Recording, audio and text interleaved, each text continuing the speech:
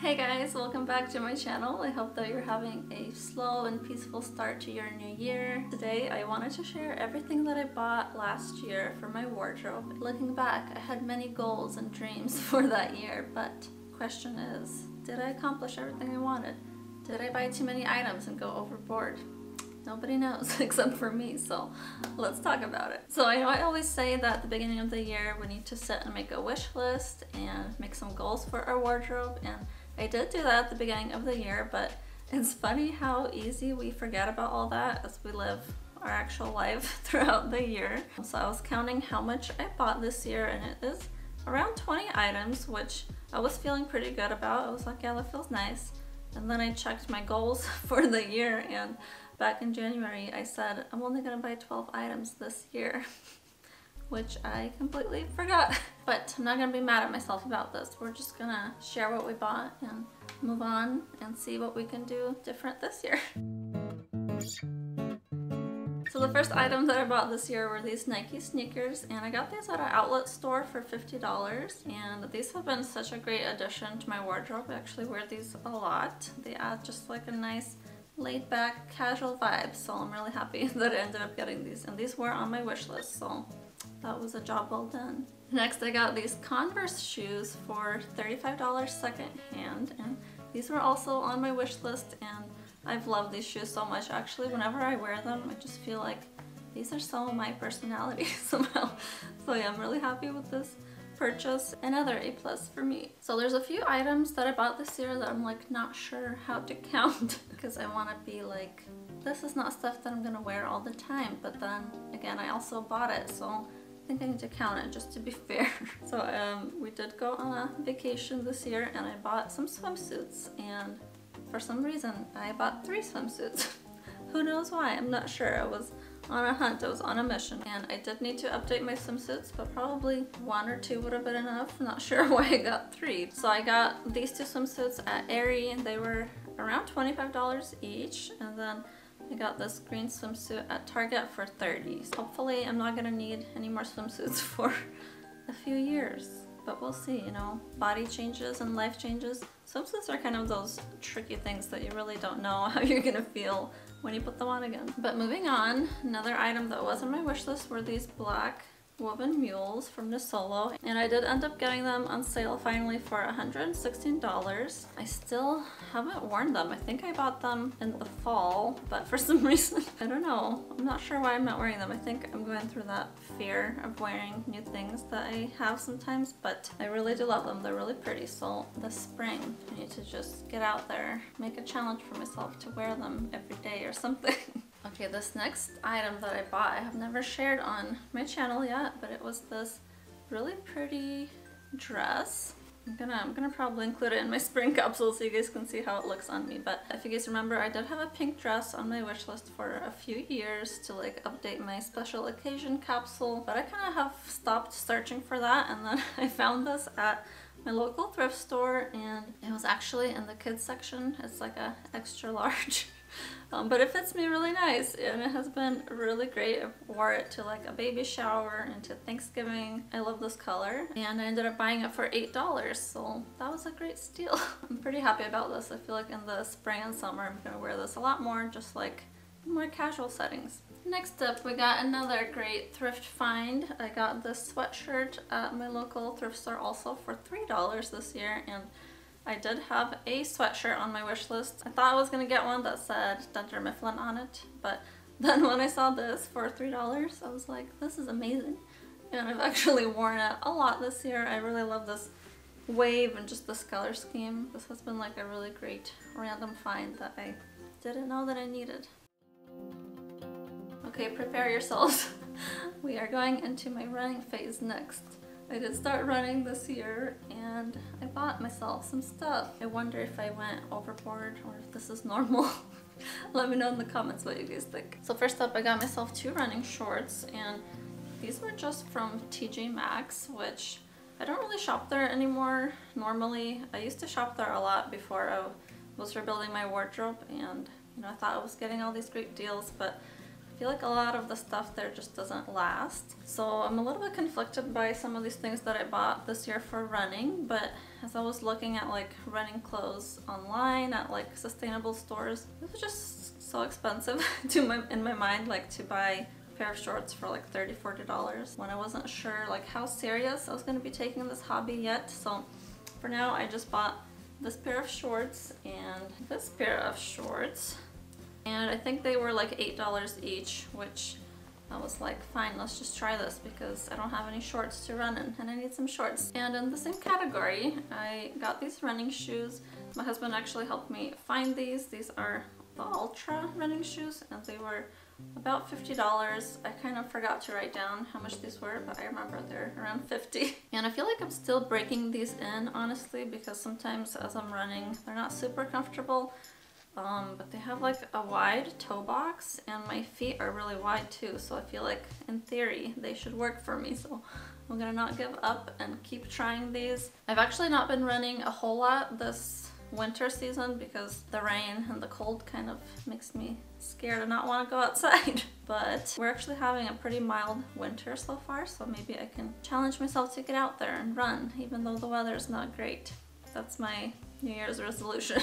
Okay, so my last bit of running clothes that I bought this year that I'm even more conflicted on is this pack of running exercise tanks that I also got at TJ Maxx. And I was actually gonna return these. I bought them and I didn't wear them. I just kind of looked at them and thought about them for a month and decided to return them, but I had missed the return window. So that was a bummer. So now I'm like, okay, I guess I need to keep them. I'm sure that they're gonna be fine. I actually do like these in theory. They're like nice neutral colors, different lengths. I was just thinking like, I didn't need 3 of these. Why did I buy the set of 3? It felt like too much. By the way, this was $25. Okay, I said that was it for running, but that's not true. There's one more thing. I got a 3-pack of sports bras that I am wearing as I'm running, which is nice. And this was $15 also at TJ Maxx. Same feelings as before about them, but I'm gonna wear them and enjoy them hopefully. By the way, the tank tops I'm kind of counting separately, but the sports bras I'm counting them as a lump sum of one just because that's what I want to do. Okay, moving on to the stuff I'm actually happy about. Next up, I bought these 2 turtlenecks secondhand from Poshmark. These are the Everlane ribbed turtlenecks and I ended up getting them together for $40 with shipping. So they ended up $20 each, which I was super happy with because these are like $50 on the Everlane website. So yeah, these guys I'm actually very pleased with. And I got 1 pair of pants this year, which are these balloon jeans. These are from Madewell, but I got them on Poshmark for $36 and I really like them actually. They're like super thick and sturdy. Great for winter. They have like a slightly oversized, unflattering silhouette that I'm leaning into. Yeah, this has been a great purchase too. And the last clothing item are these overalls. Still have the tag on them. These are from Dickies and I got them for $72, which I was on the hunt for overalls last year and I was really hoping to find some for cheaper, but it was a struggle. I do actually like everything about these. I just need to start wearing them.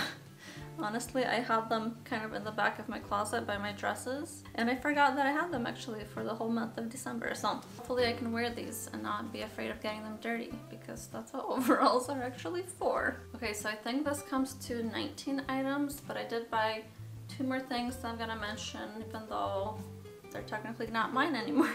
I did buy myself a pair of flip-flops from Old Navy in the summer and a pair of foam slides from Costco. And I had bought them just so that I could wear them in the yard outside. My daughter actually is wearing them a lot more than me and we almost share a shoe size now, so we just keep them outside and whoever wants to wear them wears them, me or her. So it's kind of a shared item now. So I am still adding them into my total, but technically I'm gonna just give those to her now.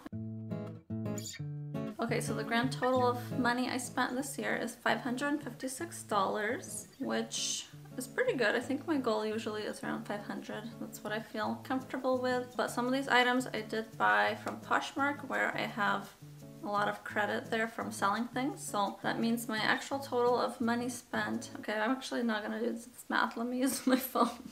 I'm not a math person, you guys.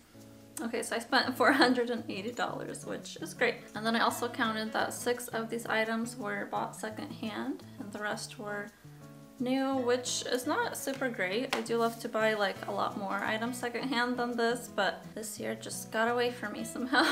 I guess let's go into a part 2 of this video and I'll share all my deep thoughts about how I feel about what I bought and if I met all those goals that I had for myself at the beginning of the year. Okay, here we are. We have changed locations.